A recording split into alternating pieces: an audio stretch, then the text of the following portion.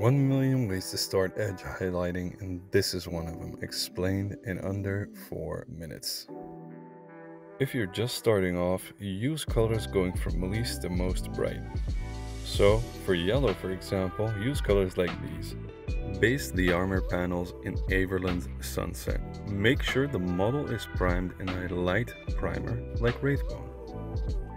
Make sure the Everland is nicely thinned down. It will take a few coats to apply properly. Power of habit has taught me to always test consistency on my glove. Other than this, nothing special. Base coat that which you are practicing on.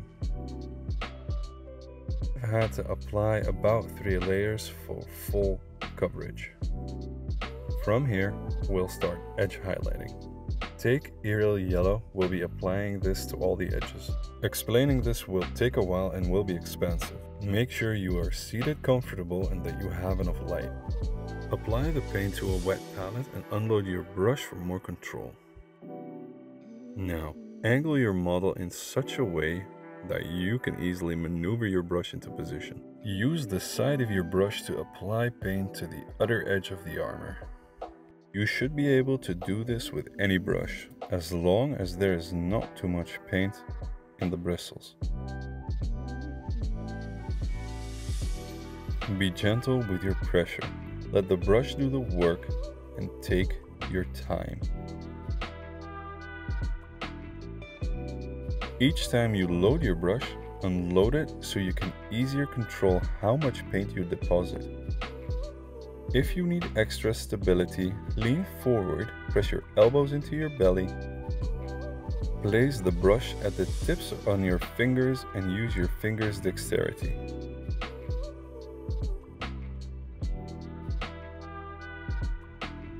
And get your wrists together. This will help train your fingers for small movements.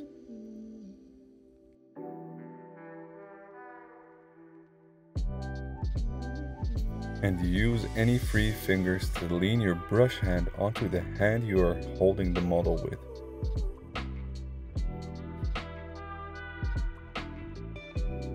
Now we need a sharp-tipped brush, one that holds a little paint. Trace all the beveled edges on the armor with the tip of your brush. Do this by pressing the tip of the brush against the armor very gently.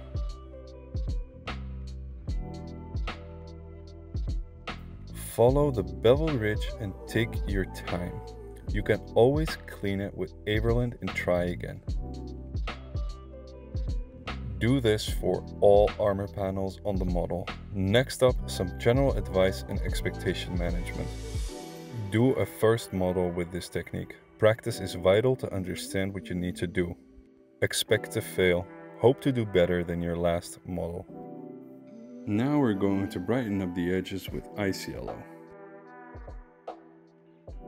Unload your brush before applying the paint.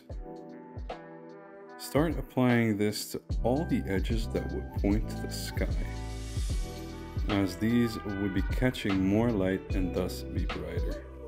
Simply use the side of your brush to apply these. And here's your reminder to turn and pivot the model to help you. A painting handle, regardless of the brand, will help you do this. Oh, and don't forget the chinks in the armor.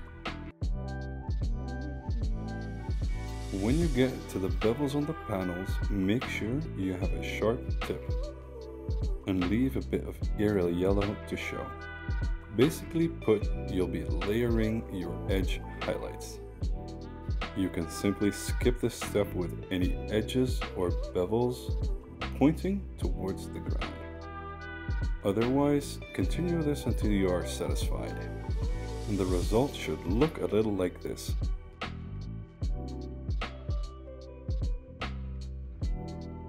And now we round it up with a Vallejo Dead White. We will be applying this to all the sharpest edges. Unload your brush and let's apply it. Look for all the armor edges that have pointy bits. On these edges, use the side of your brush for application. And if you want, you can make tiny stars or dots on the cross sections of the panels. As with layers, you can apply multiple layers to amplify the color of the edges.